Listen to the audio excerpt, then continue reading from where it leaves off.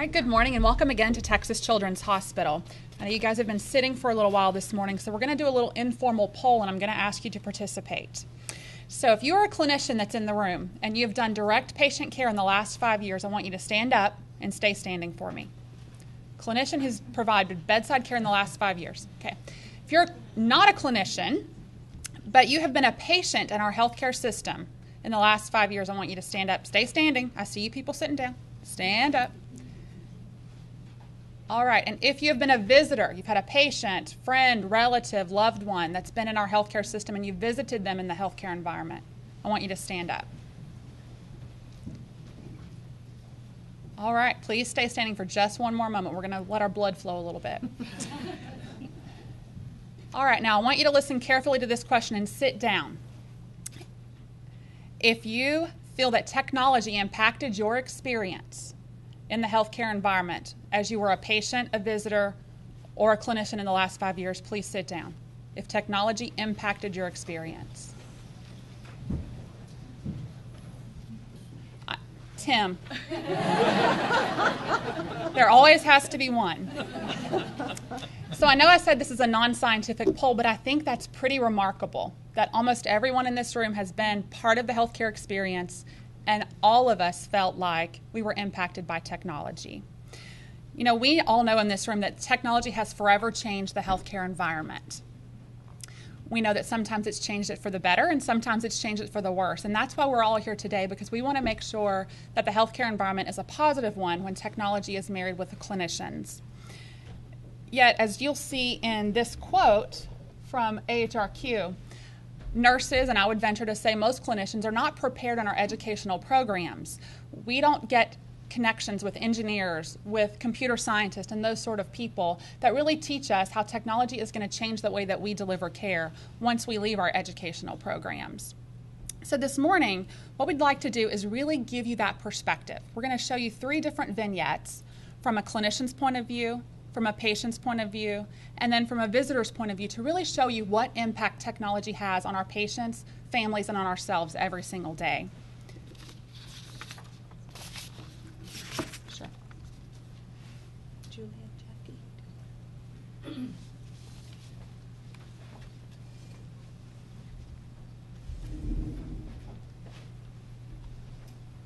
So in this first video that we're going to show you, I challenge you to really look at the video and think through.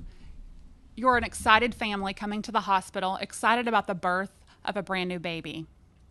You walk into the department, you have someone that takes your photo ID, takes your picture. There's a background check that's done automatically to ensure that you're not a danger to the institution. The security guard, who's normally in a low-tech position, now has to utilize technology to armband you and buzz you into the unit. So put yourself in that visitor's shoes. You're coming to see a brand new baby born. You're maybe coming to see a terminally ill loved one. What does that technology do to you? How do you interact with it? How does that make you feel as a visitor in our institutions? So now another little quiz. How many pieces of technology do we see? Who wants to guess? John, you can't play.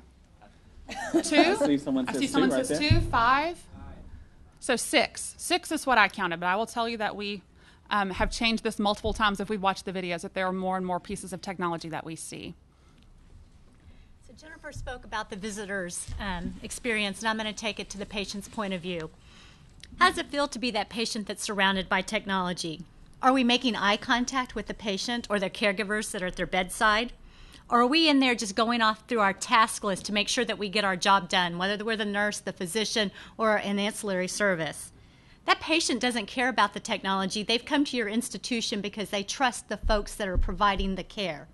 What are we doing to make sure that they feel that care? And we've heard that theme spoken with the first panel and from the questions and the thing. What are we doing to make sure the human touch is still there?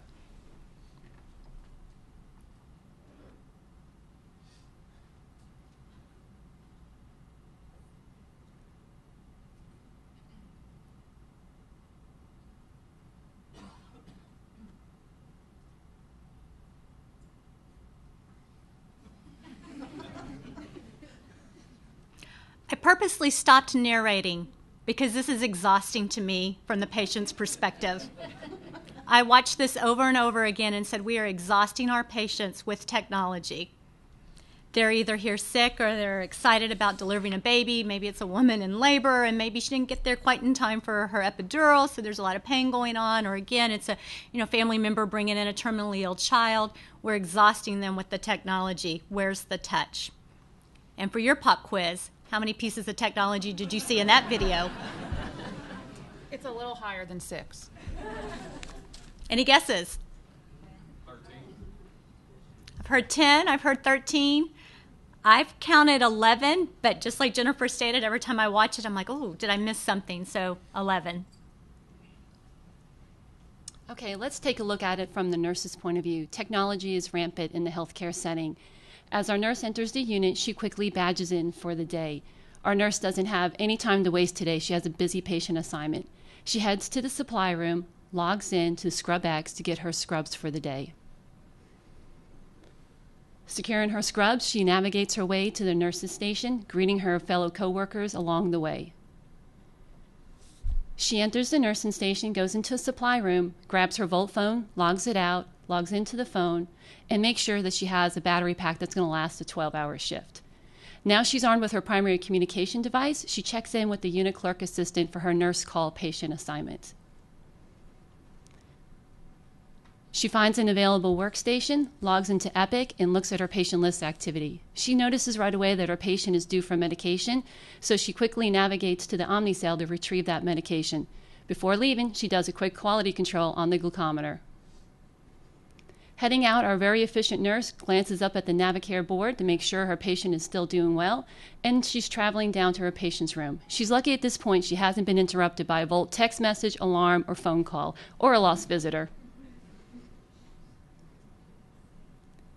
She enters the patient's room, introduces herself, quickly logs into the dual monitor workstation. She's going to grab a set of vital signs before you can even blink, check the patient's temperature, monitor the patient's physiological data for data validation, monitor the fetal surveillance, and now she's barcoding medications as well as the patient's armband. She's lucky enough to have another workstation in the room that she can use a touch screen to access information, and she needs to remind herself that in 15 minutes she needs to return promptly to draw blood on this patient. Realizing she doesn't have all her equipment, she goes to the supply room and uses OptiFlex to retrieve all the necessary supplies for her patient. Back to the room, she confers with a colleague. It's time for this patient to go to the OR. She needs to go check on the status of the OR. Again, she's going down the long hallway, probably mentally reminding herself to put in a CERN or PTO request today. She stops to send a Volt text message to the physician and makes a quick phone call to the charge nurse. She puts on her cap, goes into the operating room, checks the OR to make sure that this room is well equipped for her patient. Satisfied with the room preparation, she leaves the operating room and then travels to the PACU to check this room as well. All in all, our nurse, our very busy nurse, was interacting with a lot of technology. So from the video, how many times did you see her interact with technology? 18? Any other guesses? 35 is what I counted.